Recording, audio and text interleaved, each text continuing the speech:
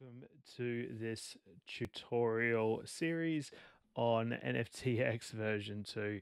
In this one, we're going to look at creating vaults. So if you are looking to create a vault, first go over to the explore section and have a look at the vaults that exist. You don't want to create a vault for NFTs that already have a vault created. So if you're sure that you haven't, that one doesn't already exist, then you can come across to the create section here. Uh, there's three pieces of information that we need to start off with. First of all is the NFT asset address. For that, we're going to create a vault for these GenBit bunnies. You can find the address by going to OpenSea, find a NFT that you're looking for, and then down the bottom here in the details, you can grab the contract address from here, which will open up Etherscan here, so we can copy that contract address. So we put the contract address for the NFT asset in here, and then we want to give the vault a name. And just a thing to point out as well here, if you put the wrong address in, or when you put the right address in, you can see a little icon of that particular token. So it gives you an indication as to whether or not you've got the right one. The next one we've got here is our vault name is going to be GenBit Bunnies. And we're going to call this one Bunny. Try and keep your vault symbols down to 6 characters or less, because you're able to see the ticker in on Twitter when people are sharing the $ and the name of your vault symbol as well. Keep any dashes out of it as well, and yeah, keep it as simple as possible. So once we have this, we can click on review. So our token standards ERC 721, vault name GenBit Bunnies, and our symbol is going to be bunny. If you're happy with that, you can create the vault. If you're unhappy with that, you can click on edit and come back and make any changes that you would like to make. Once you've made these and you've created this, there's no going back. The vault will exist. So we click on create vault, and we have to pay a little bit of gas and confirm. A vault has been created and that transaction has gone through. We can come in to manage our vault. First thing we'll see is that we have a warning to say that there's no NFTs in the vault at the moment. And before you can publish a vault, you need to be able to put NFTs in there. This is to stop people from just creating lots of vaults that are empty. So it's always good to have a few NFTs to seed the vault to start with. There's a few options down here as well. Looking here, we've got the vault address, which has just been created now. You can also enable or disable minting. You can enable random redeems, or you can enable targeted redeems. You can switch these off as well. So this is where you have the control. You may want to use your vault as a way to distribute NFTs. So you could create a vault, mint a whole bunch of NFTs to it, disable the minting so no one can put any more in there, and enable random redeems, and then distribute the tokens out as you see fit as well. We also have enabled target redeems, which means that people can choose the NFT that they want from the vault. We're going to keep all of these checked because this is what we want. In the fees section, these will all default. So at the moment, the mint fee is 1%. So when someone puts an NFT into the vault, they will get 0.99 tokens back. That 1% fee is then distributed to all the liquidity providers for that particular vault. At go live, the liquidity providers won't be given anything until the migration has happened, until all of the liquidity has been moved from V1 across to V2, but that will happen as part of the migration process. There's also the opportunity to do a redeem fee, which is defaulted to 0%. That is for random redeems. We want to keep that at 0. And then you have a targeted redeem fee of 5% as well. So this means that you need 1.05 tokens to choose an NFT from the vault to redeem. And again, with that 5% going back and providing fees for the liquidity providers. If you want to edit any of these, you can click on edit. We recommend you keep them at this way. It seems to be the best way. We don't want to make any changes there. For eligibilities, this is if you have a requirement for eligibilities on your NFT.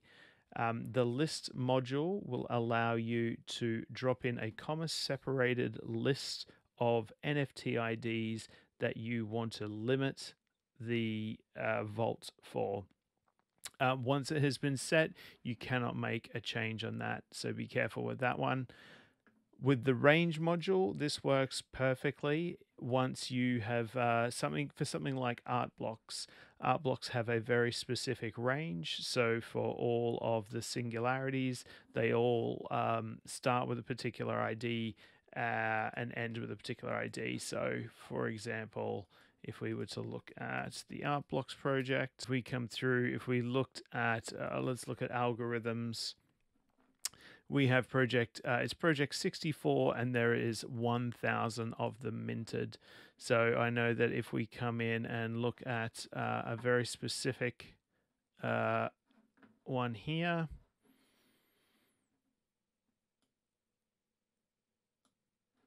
we can see this is number 64. Which is Project 64, and this is the very first one. And I know that this will go up to 999, which is the last mint of them. If we were to go to 1000, that wouldn't actually exist. So I know that 999 is the last. So if we were doing a vault for art blocks, we could do a range. So we would want the first one to be 64 and all zeros, and the last one to this. And this would only allow art blocks to come in that were part of the algorithms set. For GenBits, though, we're not going to limit this to anything. We're going to leave this the same. Eligibilities, we don't want any eligibilities. It is a floor vault. Anything can come in. In the danger zone, you can change the owner of the vault manager, who will then have the ability to come in and change the fees. So everything is pretty simple from what we're looking at here. I don't want to update any of these features, so we just need to deposit some NFTs into there.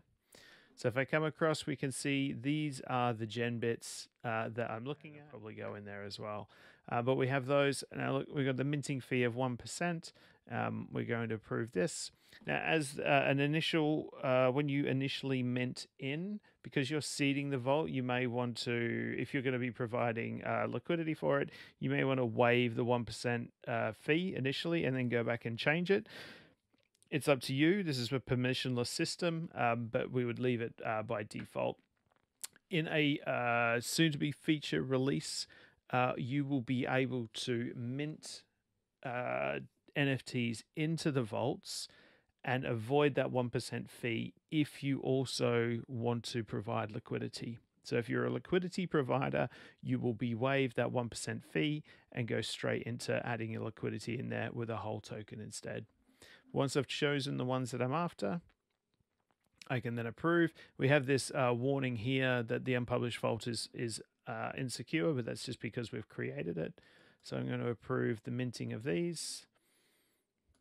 Now, first you need to approve the minting, and once it's been approved, then you can mint into the vault itself. Before we mint those bunnies in, I just want to go back to the point of when you are minting in for the very first time after creating a vault, what's going to come in V2 in V2.1 will be the ability to bypass paying the minting fee if you're going to be providing liquidity for the NFTs that you're putting in. Again, so you put NFTs in, you get your token back, you provide liquidity with that token paired with ETH. We don't want to charge you for that. That's a good thing. While that doesn't exist, if you are setting up a vault and you are going to deposit NFTs into that vault, I would recommend coming into the fees, editing the fees, and dropping the mint fee down to 0% while you're setting up the vault. So if we set the fees on this, okay, now that has been set, we're going to come in and deposit our NFTs.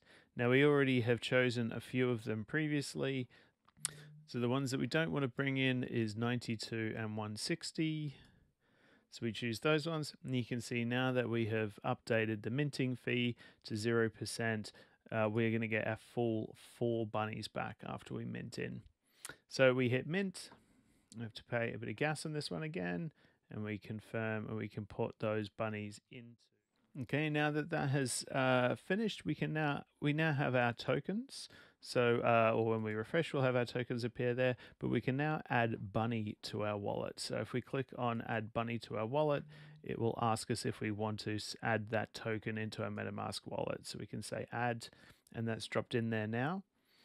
Now that we have done that, we can come back to manage, and we can come into our vault. So now that we have minted our first set in there, what you can do now is publish the vault. Now, if we go ahead and publish this vault with the 0% mint fee set to encourage people to deposit, like I said before, if you deposit and provide liquidity, we're going to bypass that mint fee. If you decide to publish it with 0% and you want to come back and change the fees at a later date, even as the vault owner, you need to go through the DAO to change the fees. Once you have published the vault, you will not have control to be able to change the fees. So with that in mind, if you were creating it, we would want to set the fees to the way you want the vault to run long term. So we've seeded this with a few bunnies. I'm going to use those bunnies as liquidity. So we're going to move the mint fee back to 1%. Again, you can change the percentages, but it does need to go through a vote in the DAO, which can take a couple of days or at least 24 hours. And then those fees can be changed again. So before you publish, make sure you have your mint and redeem and target redeem set up, and that your eligibilities are set. All right, so that has been successful. If we give this a refresh and have a look at our fees, we have our 1% fees back in there. I can now click on publish the vault, and we have 1% fee, 0% random redeem, and 5% target redeem, and I can publish the vault. Publishing the vault takes a little bit more gas, confirm that, and then once that has been finished, that will be displayed on the front end for anyone to be able to see and anyone to be able to mint their GenBit NFTs in there. And we have our vault has been published, and we have our vault details here at the end. So we have our vault URL, which allows you to go share that URL. Then these are the details of the vault. So this is pretty much the same kind of screens you can see there. This is our vault token address. This is the NFT address. And these are the holdings. So they're the 4 bunnies that we minted in before. For fees, we don't have any fees sitting in there at the moment because we minted them in without any fees enabled on the mints. But anyone that mints bunnies in there from now on, fees will be accumulating as well. So that's that there. We can click on Mint into Vault if we wanted to. We can come across here and we can see GenBit bunnies. You'll notice that the icon here defaults to the NFTX icon.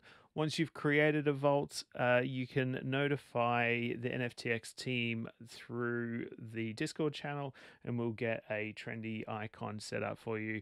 If you want your own style icon, you can send that through as a request as well. So that is setting up and managing our vaults. You can see if we come back here, if we refresh this, we can see that we've got our visibility in here now. I can go and create a vault, but I don't have a manage anymore because we've sort of given up ownership of that now that we have approved the vault to be created. You can go and create as many vaults as you want by going back through that process again. If you do have any questions, you can reach out to us on Discord or check out the documentation where we'll have details, written down details about everything that we've gone through so far.